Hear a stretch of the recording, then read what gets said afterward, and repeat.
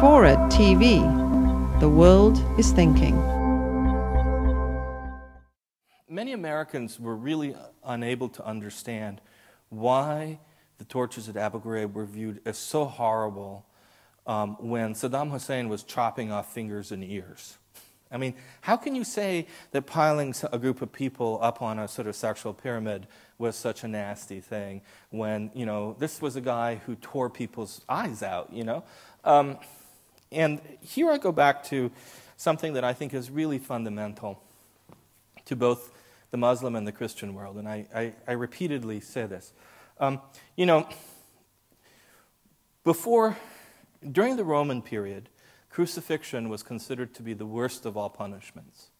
It was the worst of all punishments because it violated 5 of the most fundamental things on which civilization is based. It replaced justice with revenge of the crowd.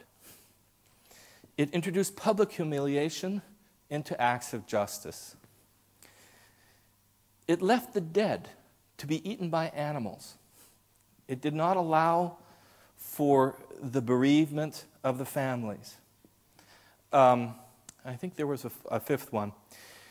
It's interesting that both Christians and Muslims don't do crucifixion after 600 or 700 or 400, whatever the period is that the Roman ritual dies out.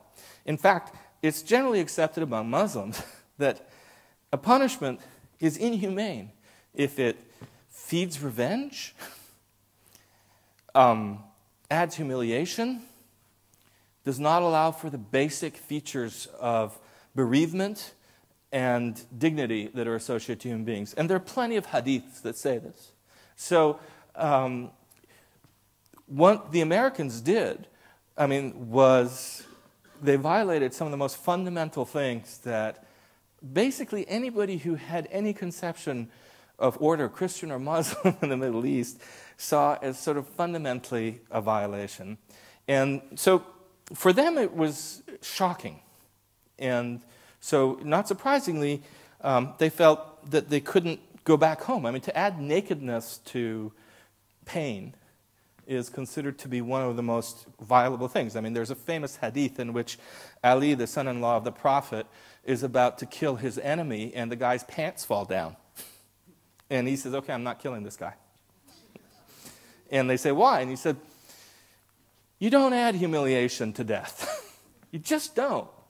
And this is a really famous hadith. It's the idea of the chivalrous warrior. And, you know, and as I explain to American evangelicals, I say, you aren't the only people who think crucifixion is a horrible thing. Right? Most of the world thinks crucifixion is a horrible thing. And these are the reasons why.